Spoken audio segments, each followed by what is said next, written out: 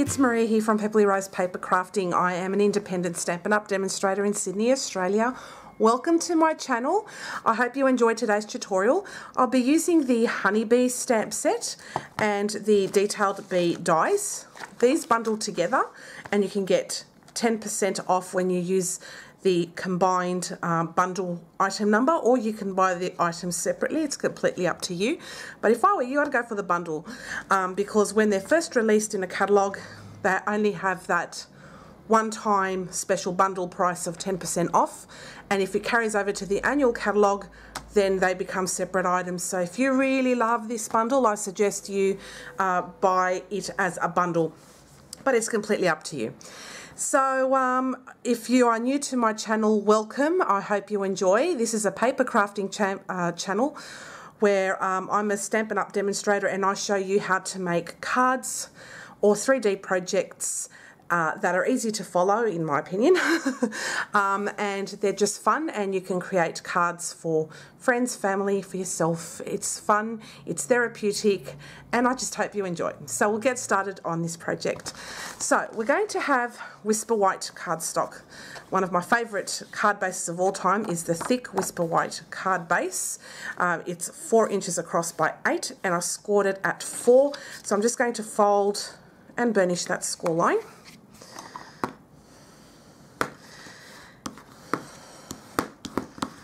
Then I have some Whisper White cardstock. This is 3 3/4 by 3 3/4, and that's just the regular Whisper White. And then I've got some scrap Whisper White cardstock as well.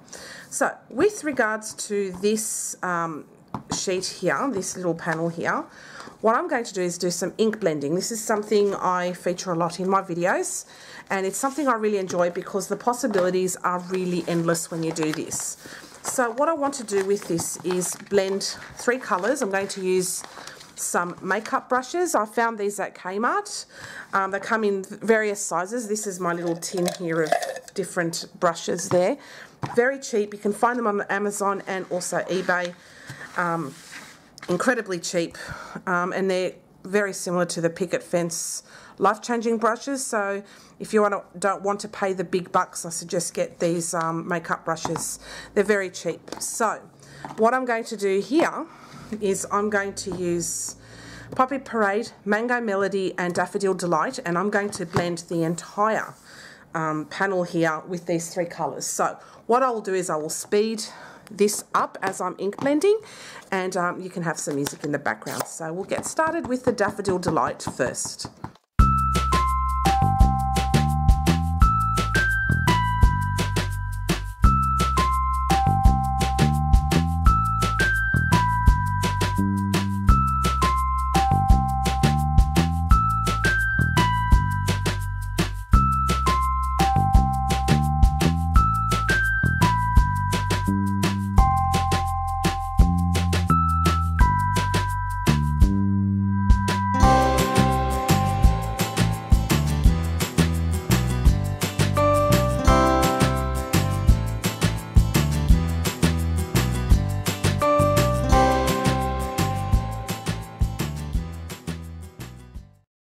So I've just finished now ink blending, and I think that adds such a beautiful colours together, just beautiful.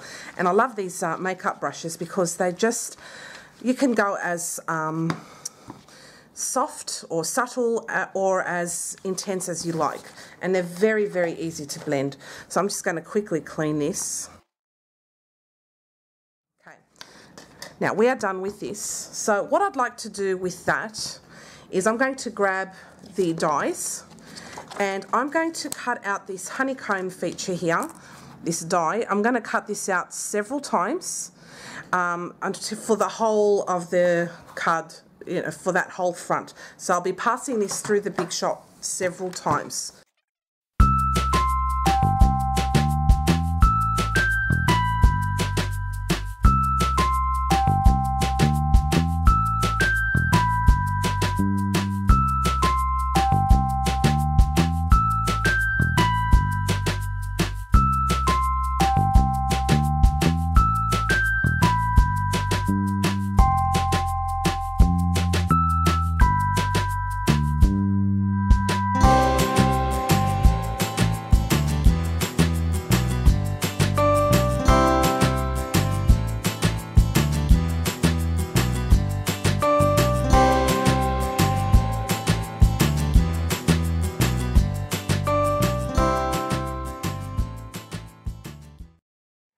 Okay, so I've just finished with the honeycomb bits and pieces.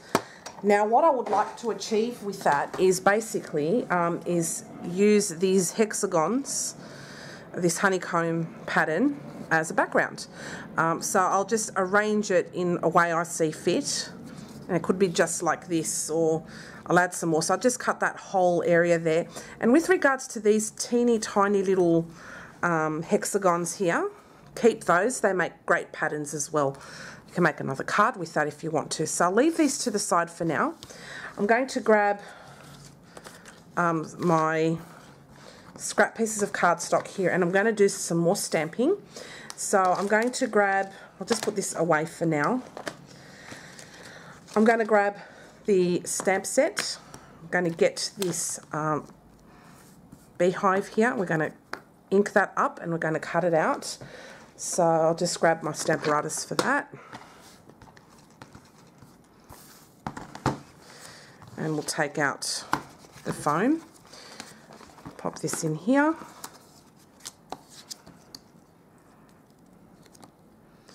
And we're going to ink up the beehive with Daffodil Delight.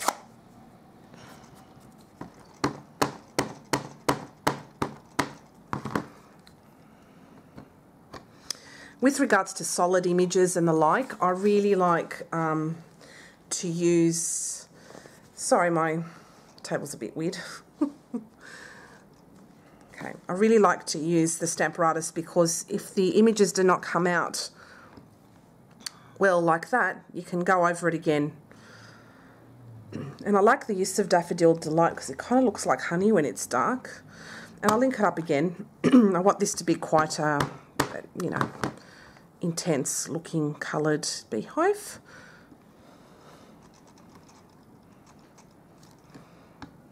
Whoops. And I think that looks great. So that's the beehive. And that was in Daffodil Delight. Then I'm going to stamp the bee.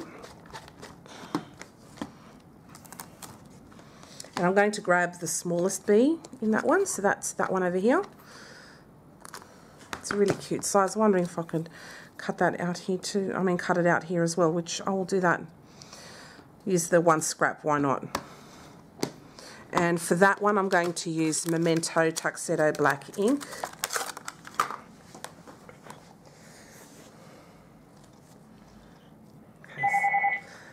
Sorry, just bear with me for one moment. I don't know why my phone rang, but anyway, I've got now Memento Tuxedo Black, and I'm just going to ink up that beautiful bee.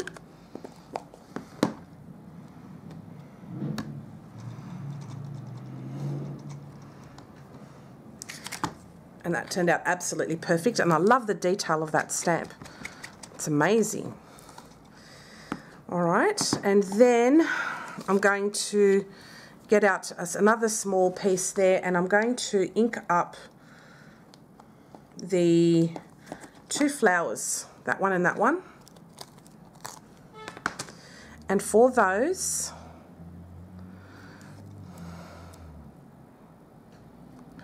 I'm going to use sponge daubers. So what I'll grab is a sponge dauber for my Granny Apple Green and my Highland Heather. So just bear with me whilst, oh, there's my Highland Heather. So I've got that one here. I've got a little case here where I keep all of my sponge daubers. So that's Highland Heather right there. And then I'm going to bring out my Granny Apple Green, which is, let me see, they're not always easy to find. I have labelled them. There's my Granny Apple Green. Okay.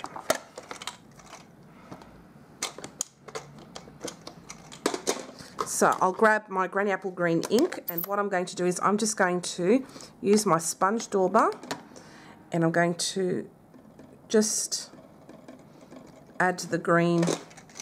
Sorry, that makes a lot of noise. Like that. Just make sure I get that there. I'll do the same for the other one.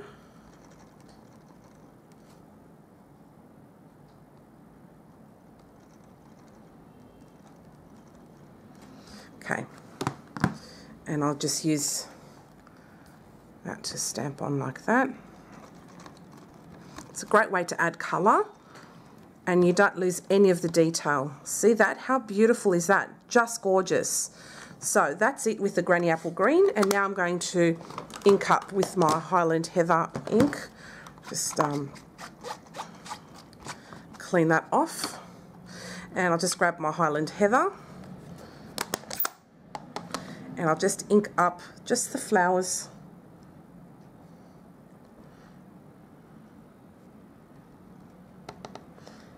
Do that there, and very carefully there.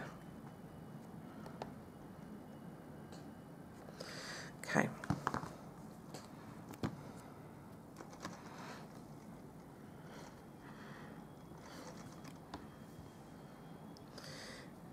And I'll just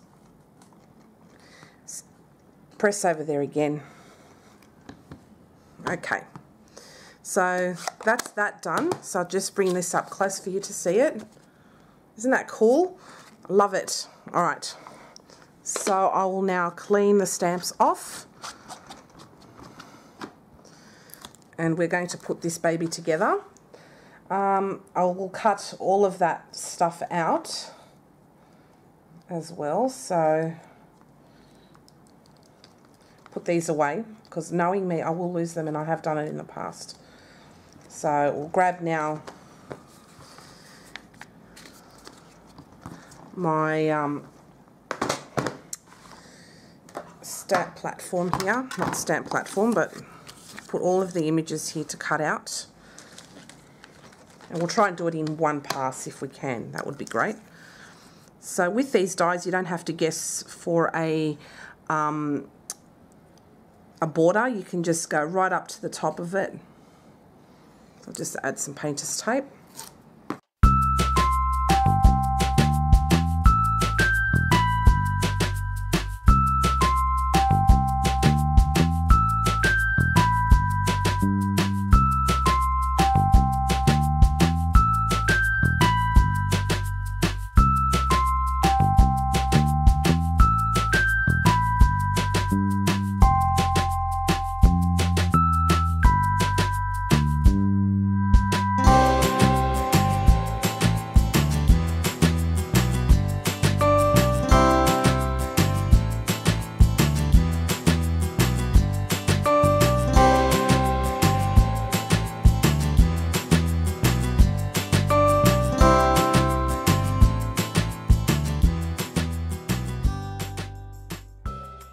So I've put all my dies away, I've done all of that. And what I'm going to do with this bee is I'm going to use a really small makeup brush, and I'm going to get the Daffodil Delight, dip it in there, and I'll just give it a quick colour like that. So you can see that now. Just gives a nice subtle colour, and I'll just clean that brush. Okay, so that's all clean now, and what we'll do now is we'll put together this card. So I'm just going to grab all of my honeycomb bits and pieces, and I'm just going to do a quick layout and just have a think about where I want things. So I might put that there.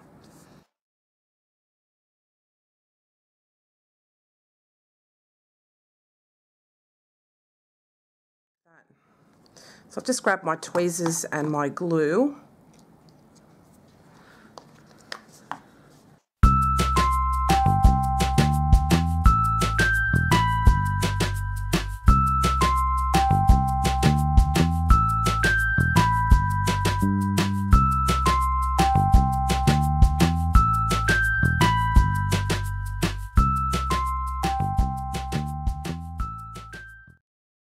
Really specific for any kind of occasion. What I tend to do is I tend to leave my cards are a little blank in terms of sentiments. Sometimes I put on a sentiment, and sometimes I just create cards just to have them on hand. So if I need something, there's always something there. So I kind of keep it kind of neutral, if that makes any sense. So for this, I'm going to go like that.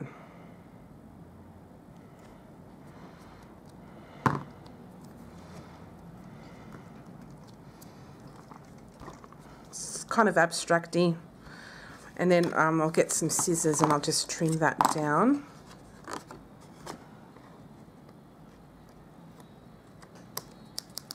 I'm kind of winging this as I go along.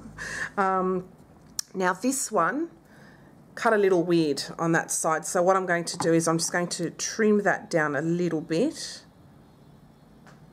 because it moved when I put it through the die cutting machine. So it's a bit of a bummer, but it's a small little thing, a little trim. I didn't have to go far with that. Now I did cut other bits and pieces. I'm not sure if I'll use them as yet, but I have an idea if I want to. I have it there if I want to. So I'll just put this now over here, like that, I think.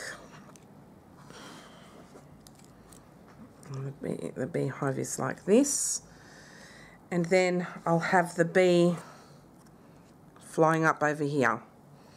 I think that's cute. So what I'll do is I will stick the edge of the flower onto the beehive. So I'm going to put spots of glue just there, there and there. So just right on the edges like that. Like that. So it looks like that. And then I'll do the same on that side. So it's just there, there, and just right on the edge there. Like that. Just in 3 spots. I'll just pick up the beehive and I'll do it like that.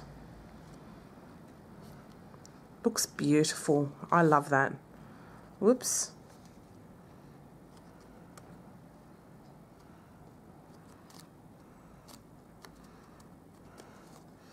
Okay, so what I'll do now is I'll grab some dimensionals and we'll stick that beehive up from the back. So I'll put one here, here, here. Just one more over there.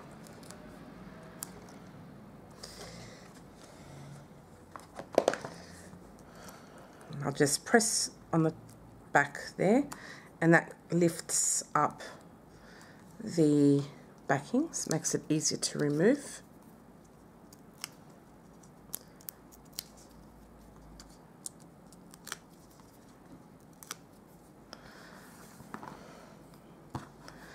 Oops.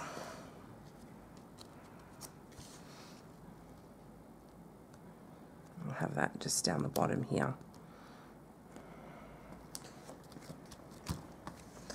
And then I'll have that bee, I think, flying through like that. I think that looks cute there. So with that bee, I'm going to put it up on a dimensional as well. So I'll just grab one. I think that's all that's needed. One big giant dimensional.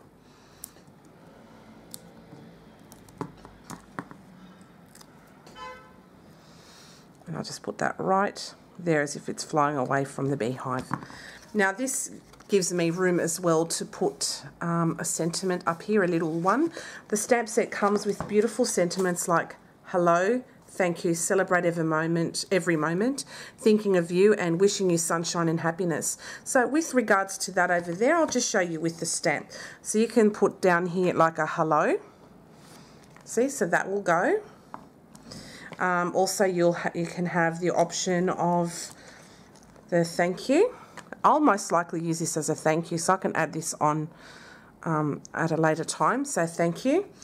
And also we can put the celebrate every moment sentiment up there as well. I think it's a cute little card that packs a lot of punch. I quite like it. So that's my finished card. On the inside, I will leave that blank because it is such a small card. It's only a 4x4 inch card, but I can leave the inside blank. Or actually, you know what? I'll stamp the little bee down there as well. I'll stamp that one down there like that. So I'll grab my Stamparatus.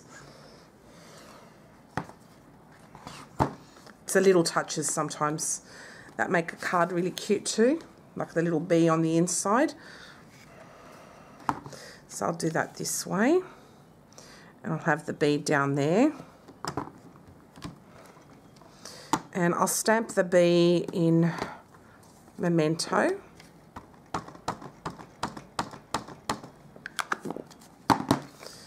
Make sure it's right on the corner there, and I'll give it a quick stamp. And that turned out perfect. So that's all now complete. We can't have the inside without a little stamp of some sort. But that's turned out really cute. So I'll just put this away for now. Okay, so I had the battery light flashing, so I won't be very long. So this is my finished card for today, and I hope you enjoyed it, and I hope you like it looking a little bit different with the honeycomb. Thank you all so much for watching. If you'd like to purchase any of the products I featured today, you may do so through my online store at pepleyrosepapercrafting.stampinup.net. Thank you all so much for watching, and I hope to see you again next time. Bye!